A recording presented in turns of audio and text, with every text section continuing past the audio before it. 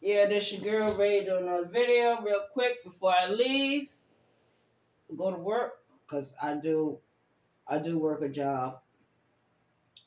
And I find it very interesting that people on YouTube buying subs. I find it very interesting. Isn't that against YouTube guidelines? Because once YouTube finds out that you're buying subs, your page gets clapped.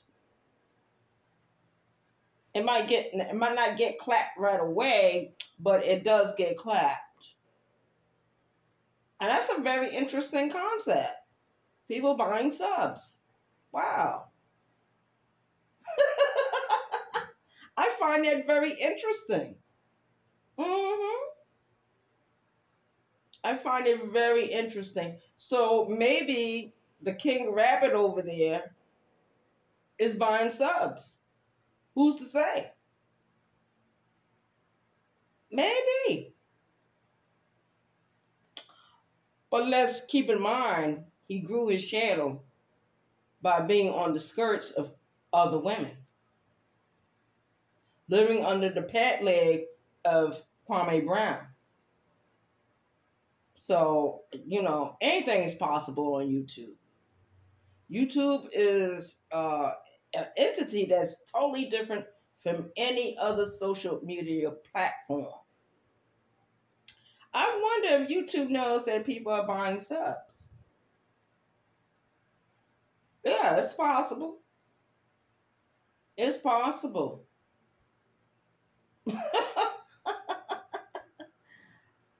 It's an unfortunate occurrence that happens on YouTube, but it happens. Yeah. But I just wanted to, put that thought out there. That maybe the King Rabbit is buying subs. Maybe he don't have as many people as KB or these other YouTube creators have. Maybe he was worried about that. Maybe that's why he's building the big computer he's building. I don't even see how you can build a computer and do anything. You're going to buy software. You're going to buy certain keyboards and different programs for your computer and do your videos from there. But it is very possible that he might be doing that. I don't know.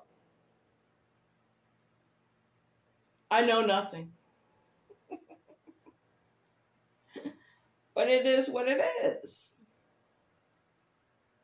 And I don't give a fuck what he talking about me over there. I don't.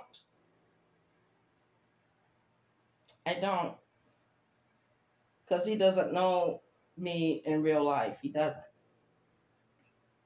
He's second guessing himself. I dox myself all the time on YouTube. I dox myself all the time. And you know what? I don't give a fuck. Because I already know there's a certain timeline for everything. And nothing lasts forever. It is what it is. Peace out. New York love.